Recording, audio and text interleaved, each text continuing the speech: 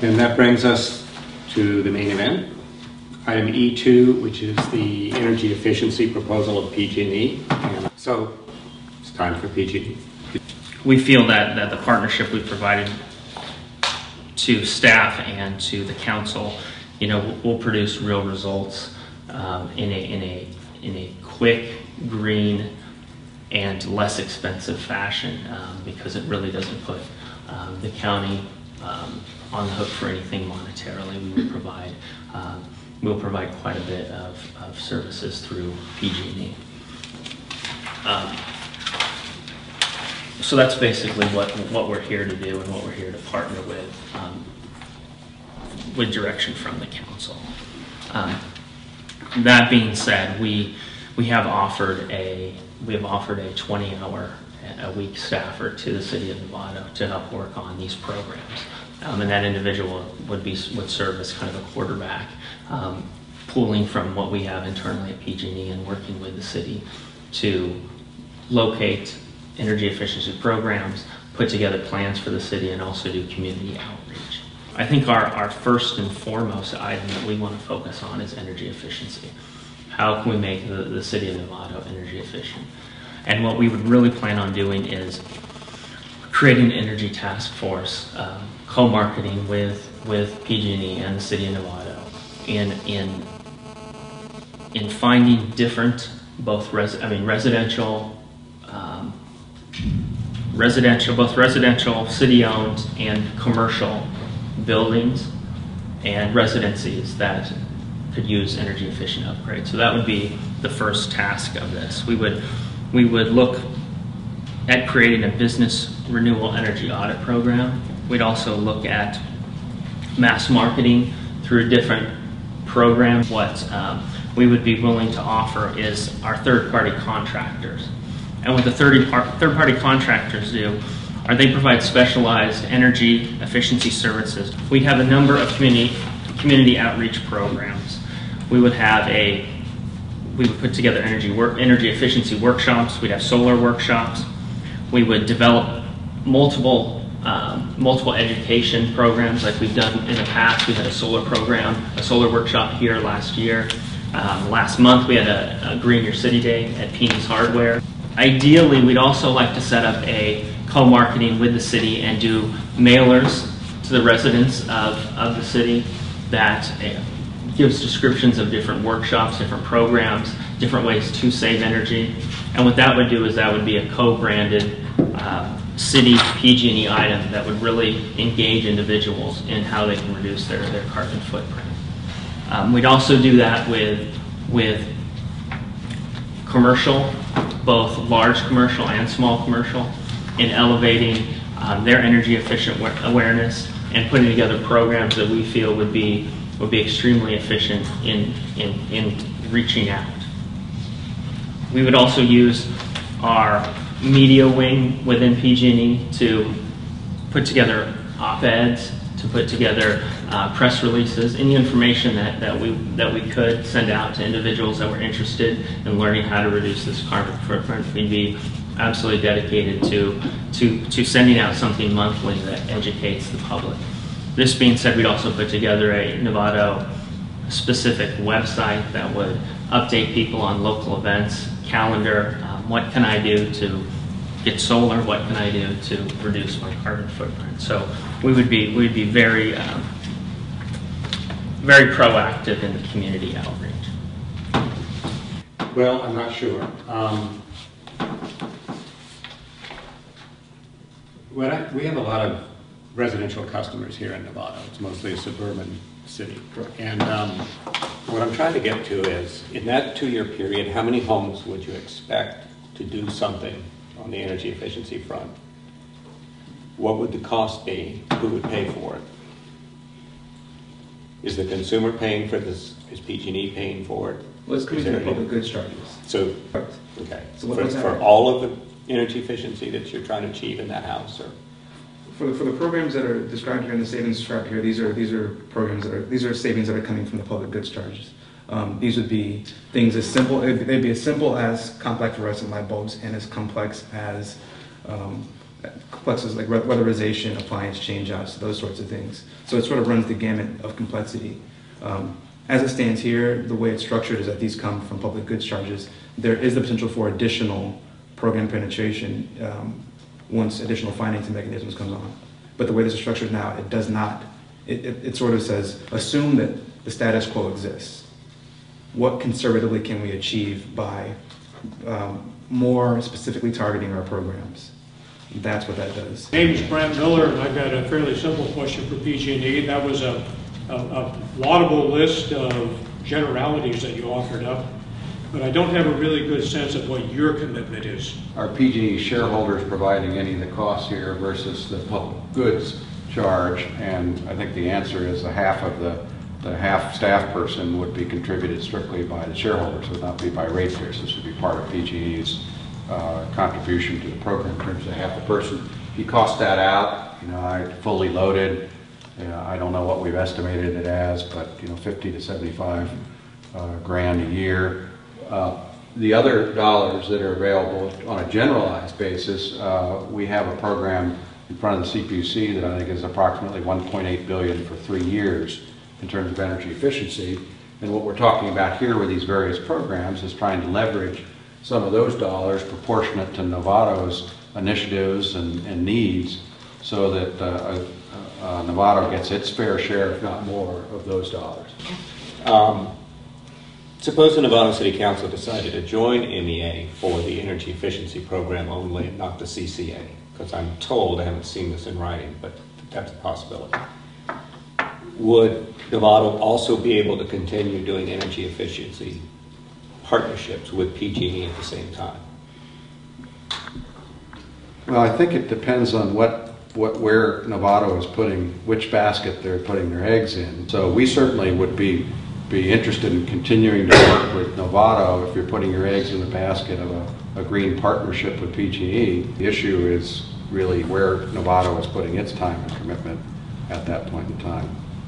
If you're putting it into MEA, and we believe that would not be a sustainable energy efficiency program as MEA is now constituted, the question would come back, is Novato putting its time and effort into energy efficiency with PG&E? We were at Ken Stevens, 32 Bauer Drive, Novato. We were at a meeting here in this very room about a month ago, and Councilmember Eklund asked PG&E to produce a written proposal. Am I to understand that it's just now coming up? They were promising it in a week. It's just now coming up. Is that true? At any rate, there was a number of speakers that were warning everybody that PG&E is going to drag their feet until it becomes too late. Right now we have, 8 days before it's too late to join without a penalty? And it's coming to fruition. PG&E is dragging their feet. And to follow up on that, we have an opportunity here to change the way we get our energy. PG&E has wonderful ideas about conserving energy, changing out light bulbs, giving fares at P&E and all that stuff. And I applaud them for it.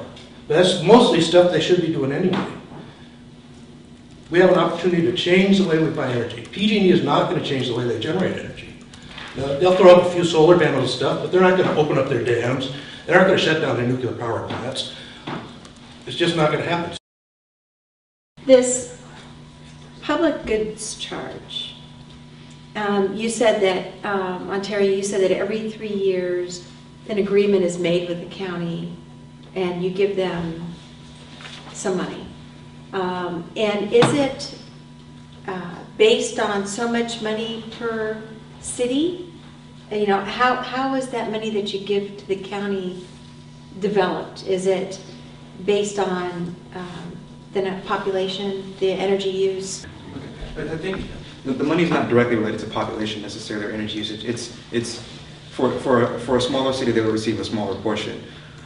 For a potential Novato local government partnership, you'll receive an allocation that would likely be somewhat in proportion to your size in relation to Marin. But as you go forward, that proportion that you'll receive would be directly related to the program savings. So the question is, because basically what happens is that that we give them an energy watch. I believe it's called the LGP that we have with the county. We give them a certain amount of money, and that I believe the county, correct me if I'm wrong, Chris, or Ontario, spends it on different programs throughout the county. Has any city asked for that public goods charge money to come to the city instead of the county? We've seen larger local government partnerships separated into smaller ones as cities or a collection of cities see that the allocation of funds might not be as appropriate for a larger geographic area. It's not necessarily unique, but we have to make sure that that's the most useful, the most not equitable, the most efficient utilization of those funds. It's not, the city can't come in and say we want the money just so we have local control. You understand that this isn't a formula allocation based on geography or population, and to the extent that a program is county-wide or even broader than county-wide and shows economies of scale and efficiencies, then it's natural that could show better savings, bigger bang for the buck based on that broader program. So from the county standpoint, to the extent that the county basically says, look, we're going to be more efficient and effective than a smaller local government at providing these savings, it's a bit of a competitive issue. We really look at it, what's the biggest bang for the buck from the standpoint of the savings. But if we enter into this local government partnership thing, which is going to require PUC approval on 1A, is that the precursor for us to say, hey, look at, we would like to look, get some of that public goods money so that then we can do like a loan program for energy efficiency? Or I think there's a couple steps involved before that. I think first off, we would want the city to sit down with the county, and as we would come in as moderators and let the two of you discuss how that money is being allocated. Is it being allocated in your city, and how, and if so, how much, and what is the energy saving results? It's absolutely the call of the city to put the county on the ropes of basically saying what have you been doing with this money, and how what results have become of them. It sounds delightful to listen to, but when I sit here and I think about it, I think of item number one. Item number one is going to achieve 5,500 megawatt hours per year reduction, and I want to know how specifically that's going to be achieved. And I want to know on a year-by-year basis when we're getting those reductions, from what sectors of your ratepayers, so that we have something that we can track and check off, okay? And they're on target. And I want to know what that program costs, and what percentage of it's paid by PG&E, what funding source of PG&E is being used to pay for it, how much is expected to be paid by customers, how much is expected to be paid by Novato, either through soft costs or direct costs or whatever. No work program here. There's nothing to measure. There's nothing to hold their feet to the fire over. If it were MEA sitting here, I'd say the exact same thing. There is no contract here. There's no obligation on their part to us, and there's no penalty, as you pointed out, to them for not doing it. I think I'd like to say just a very quick thing about the energy efficiency programs under CCA. The law that was passed in 2002 provides for community choice aggregators to obtain the public goods charge money. There is a provision for them to apply to administer the cost-effective energy efficiency. And that's actually available to any party, not just community choice. So, Ms. Eklund, if you wanted to get that money and give out zero interest loans, you could do that right now, even without joining MEA. And I think that's what you really need to look at, because this company has not done that since 1982. And they have resisted every attempt by ratepayer advocates like myself to get them to do that. Their residential programs are very small. One of the reasons why you're not seeing much in the way of energy efficiency programs from PG&E is because their residential budget is basically just handing out CFLs at these fairs that they put together. and very little else. And local government partnerships, in fact, were not allowed to do residential programs. They're only doing commercial programs. And when you're talking about this pretty little picture that Mr. Werner painted about how it would be when you're a partner with them, I'd like to just tell you what happened at the last round of partnerships in the 06-08 programs. The county submitted its proposal in May, along with other local government partnerships. PG&E promised to have meetings with the county, and they were supposed to have the programs approved by the end of the year. They had one meeting in August. They canceled the next meeting, and none of the partners heard from PG&E until February of the year the programs were supposed to begin. In February, PG&E informed the partners that their budgets were slashed by 60%. They had no say in that. They had no say about what they could do in their programs anymore because PG&E just tossed their proposals in the trash. And they didn't sign those partnerships until September, late September. In other words, they missed the entire summer program when a lot of people are interested in doing energy efficiency. I guess that's why, I asked the question about enforceability and what type of measures can we put in here in order to make sure that there's progress, because if there isn't progress, then I would have some concerns about that.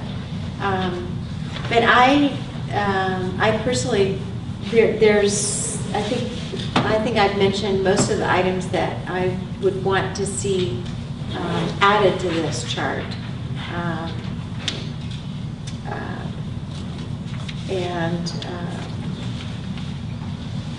And also I think that we need to have some discussion about the enforceability.